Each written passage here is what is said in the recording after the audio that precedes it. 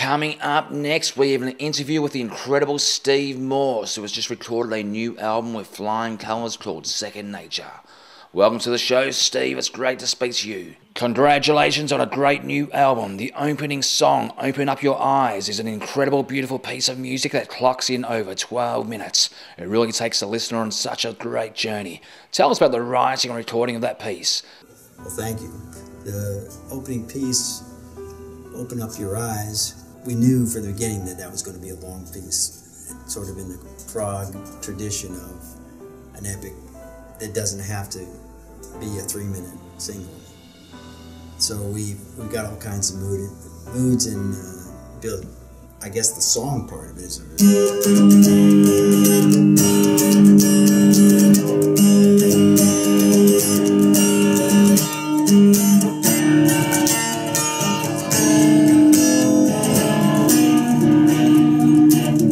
sort of a Beatle kind of upbeat thing, and then we've got the heavy, sort of slow.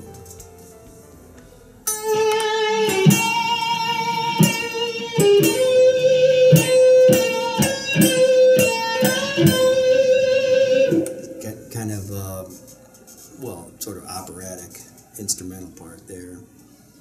And as usual, it's just a conglomeration of everybody's ideas. Neil and I can always string together stuff.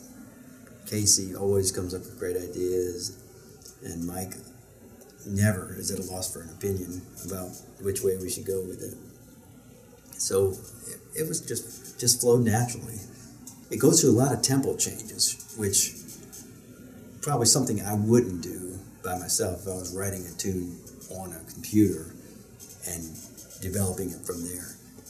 But live, we just naturally did a lot of tempo changes. One Love Forever almost has a Celtic approach that adds a lot of depth to the album. It actually did begin as Casey and I just goofing off with a sort of Appalachian style, which is very related to Celtic folk stuff that we know. It's like something like this.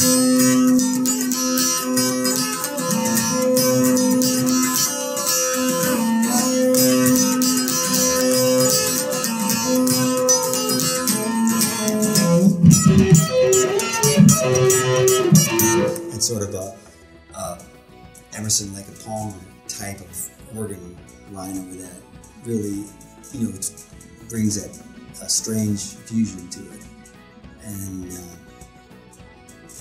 so we go from that lilting 3 or 6 feel to straight 4 for the chorus. And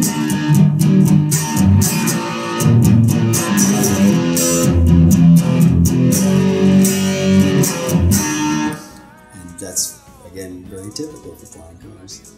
At least one tempo or time signature change in the song. But I think it works pretty naturally. This lineup has such an amazing family tree of rock heritage associated with it. Can you share with our viewers who's in the band and how you guys got together in the first place? The Flying Colours lineup actually started in several stages. First, Bill Evans came to me with the idea of actually writing with Kerry Livgren and Neil Morse, doing sort of an epic prog project with accessible singing and melodies and stuff, so that more people would hear it. And Kerry had actually a major health problem at the time and couldn't participate, so we got together, Neil Morse and I. And Neil Morse has the exact same last name as I do, but as far as we know, we're not immediately related.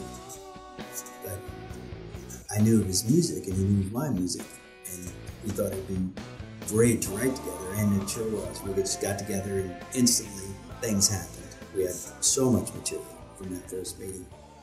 So I said, boy, I've got the perfect bass player for whatever we want to do, Dave LaRue. And he said, I got the perfect drummer I've been using for a lot of things, Mike Portnoy. I said, I know Mike.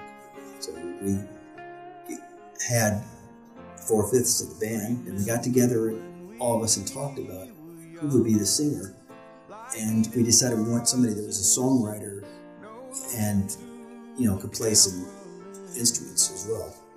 Casey plays guitar, keyboards, and sings and writes lyrics and melodies, everything. So it was perfect. And Casey was kind of from a different genre of music than this whole prog, heavy-duty thing, but he was just has the creative open-mindedness that allowed us to all get back, you know, to mix it all up together.